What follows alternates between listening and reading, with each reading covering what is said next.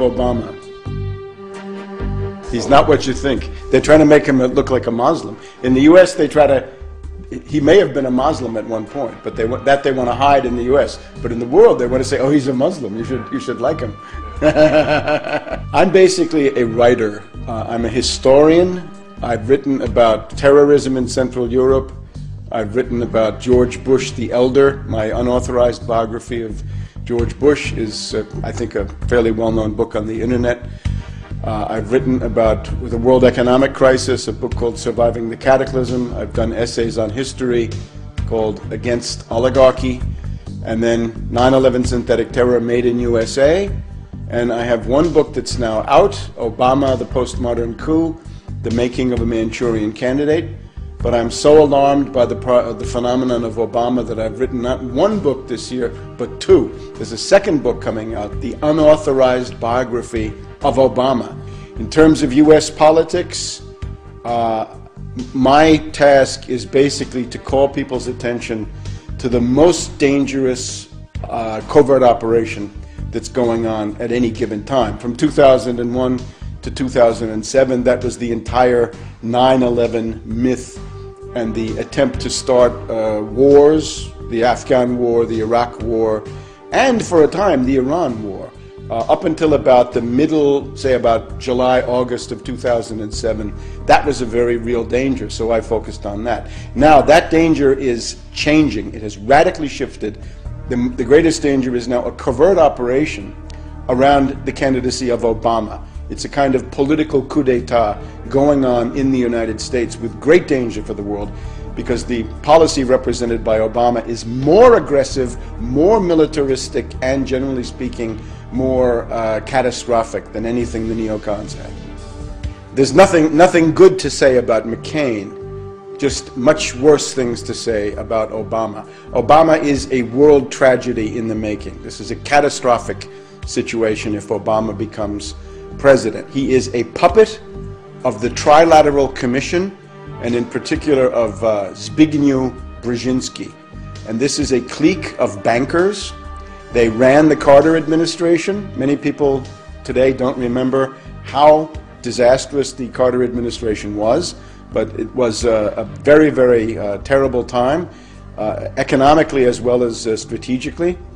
And now this same group has groomed another puppet, this time with more preparation, more indoctrination. So this is the moment where this clique of bankers decides to bring in a new face, and this time not a right-winger, not a neocon, but a left-wing demagogue who promises hope and change, but actually represents policies that are qualitatively worse, qualitatively more destructive, and he can deliver Europe as pawns, as puppets, as expendable assets. Because the project of the next administration in the US, if it's Obama, is going to be not so much wars in the Middle East, but wars on a greater scale. Because Brzezinski says the center of power in the world is not Iran, it's Moscow and Beijing. And therefore, Brzezinski is determined to smash, essentially, Russia and China in the next period ahead, in order to let the US-British world domination go on for another 100 years. Now that's the project. That's more ambitious than any neocon, and it's more adventurous, and it's more dangerous. So people in Europe had better wake up that silly romantic illusion they have about Obama is going to be suicidal for them if they don't understand this. There are right-wingers who don't know how to attack Obama. I would attack Obama in the way that I've just said. He is a puppet of finance capital of the worst possible circles, of David Rockefeller, George Soros, and this group. And their project is extreme austerity, savage reductions in the standard of living, and the basically immiseration and impoverishment of the United States. In terms of foreign policy, it is this plan to have a global showdown with Russia and China. So for that they need left cover. Now, the right-wingers don't know how to attack this, so they basically try to argue either that Obama is a communist, which I think is not accurate because he's a servant of finance capital, how could he be a communist, or that he's a Muslim because his middle name is Hussein. He lived in Indonesia for a while, and he may indeed have considered himself a Muslim at some point in his life. I would, however, notice the two fathers that he had. He had a father, first of all, from Kenya, his biological father, who abandoned him, a guy called Barack Hussein Obama Sr., and then an Indonesian, a guy called Lolo Sotero. Both of them, it seems to me, were more devoted to Johnny Walker Black Label Scotch whiskey than they ever were to Islam. So I don't think the Muslim connection really makes any sense. But I would add one thing. If you want to become President of the United States, you're asking to get your finger on the thermonuclear button. There's a button that launches intercontinental ballistic missiles with H-bombs on them. From that point on, we, the public, want to know everything about Obama. Everything. If he was a Muslim at some point, great, let's find out. And everybody knows it. I think that's fine, but other people may not agree. The main thing, though, is that we've got to know everything about him. We've got to know, did he sign up for for selective service? Is he HIV positive? Does he have a criminal record? Is he bisexual?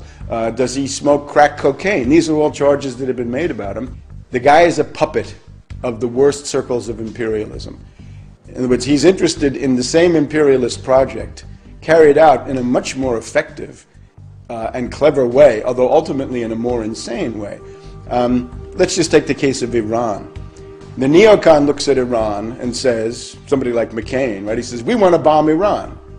Brzezinski says, you're crazy. You can't do that. You're too weak. You're too bankrupt. You're too isolated. You're too hated. You know what you do with Iran, says Brzezinski? He says, I don't want Iran at war with the United States. I want Iran at war with Russia. Let's turn Iran into a tool, into a puppet, and play Iran against Russia. And Brzezinski said, I show you how to do that. I played Afghanistan against the Soviets, and I destroyed the Soviets. So if we look at Syria, the neocon looks at Syria and says, let's attack Syria. Brzezinski says, you're crazy, don't do that. Make a deal with Syria.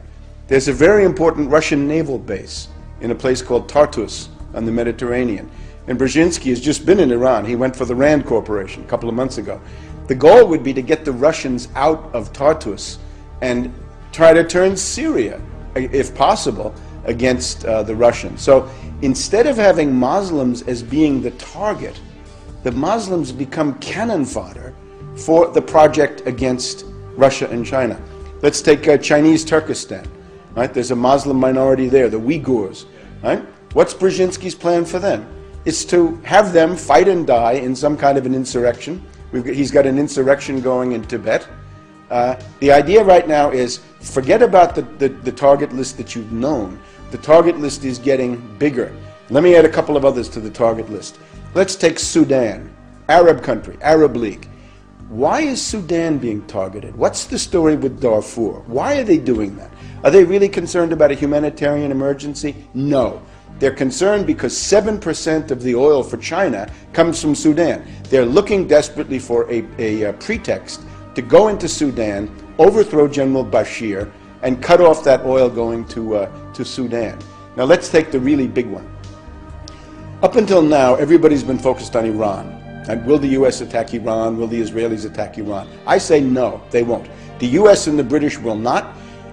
I can't exclude some Israeli crazy. That's possible. But I don't even believe in